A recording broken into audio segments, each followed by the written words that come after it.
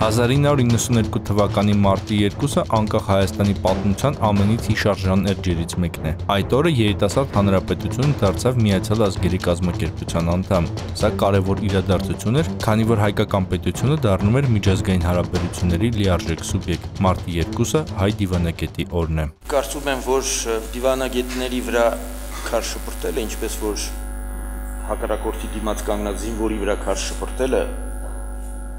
անբարոյական է, որովհետև դիվանագետն էլ նույն զինվորն է արտաքին ասպարեզում։ Դիվանագիտության վերաբերյալ հասարակական ընկալումները խիստ տարբեր կարող են լինել։ Մանավանդ, որ պետականության ավանդույթ չունեցող ժողովուրդը չէր կարող դիվանագիտական ավանդույթ ունենալ։ Թեև օրինակ աշխարհում առաջին կին դիվանագետներից մեկը Դիանա Աբգարն էր, առաջին հանրապետության հիպատոսը Ճապոնիայում։ Զավեշտալի է, բայց չունենալով դիվանագիտություն, միշտ ունեցել ենք դիվանագիտության հանդեպ քննադատություն։ Այսօր մեր դիվանագիտական կորպուսը շատ թույլ է,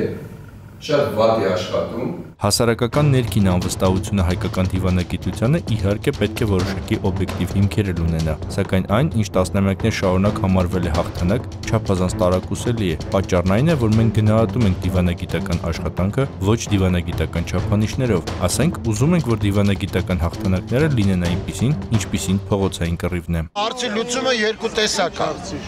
Երբ որ քաղաքական առումով չեն կարողանում միջազգային հարթակներում այդ հարցը լուծել, Եվ որ այդ ճղճիմ թուրքը իրան հարցակում է, որ Երևանը Հայաստանը մերն է,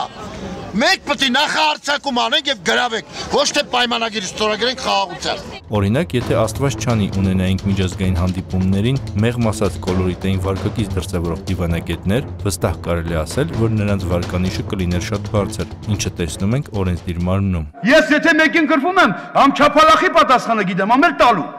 Հիմա դու քֆուր տալը գիտես, պատասխանը չափալախը ուտում ես, պատասխան տանել չգիտես։ Եկիր ես ասում ես քելեք Արամի տեղ պատասխան տանք։ Ինչի տանք, Արամ քֆուրատը Արամն է դու պատասխան տա։ Բնականաբար հայ դիվանագիտության քննադատությունը օբյեկտիվ պատճառներ ունի։ Դրանց գերակշիռ մասը կոնկրետ թերացումներ են, բայց պետք է հաշվի առնել նաև այն, որ չի կարող պետությունը ընդհանուր առմամբ ունենալ ինչ-որ անորոշություն, իսկ դիվանագիտությունը որոշած լինի իր հստակ անելիքները։ Ես մի քանի անգամ ասել եմ, իդից նեղանում են գործընկերներ արտաքին գործերի նախարարություն։ Բա ուր է մեր արտաքին քաղաքականության հայեցակարգը, դոկտրինան։ Միգուցե ես սխալ եմ,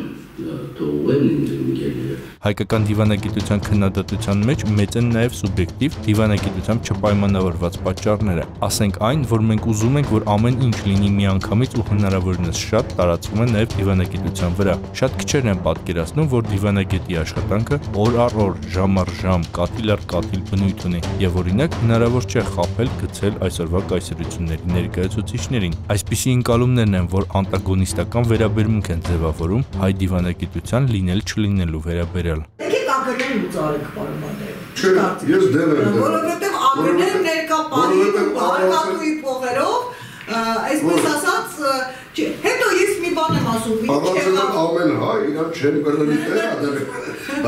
և կարծում եմ, որ ինքը մենակ կար զբաղվի ակրների գործերով, Եվ ամենից լավ։ Այնինչ դիվանագիտությունը պետության ամենից կարևոր գործիքներից մեկն է, որը ոչ միայն պետք է պետության դեմքը լինի դրսում, այլև պետք է օգնի պետության խնդիրների լուծմանը։ Մենք պրոստը թևերներս կշտենք, սկսենք աշխատել։ Մենք ռեգուլար կարանք ասենք, ես ինչ թուղթ են ուղարկել, ես ինչ բովանդակություն է,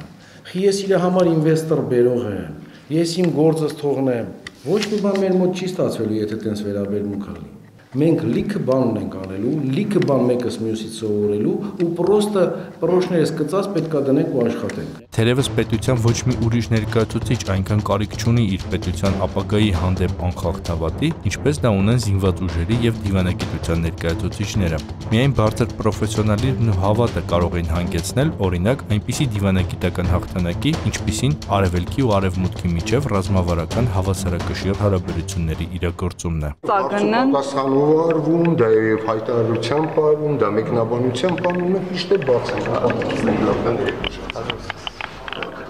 Իրոք ուշացա։ Շնորհավոր դիվանագետի օրը։ Գևորգ Emin-Teryan, Սուրանկյուն։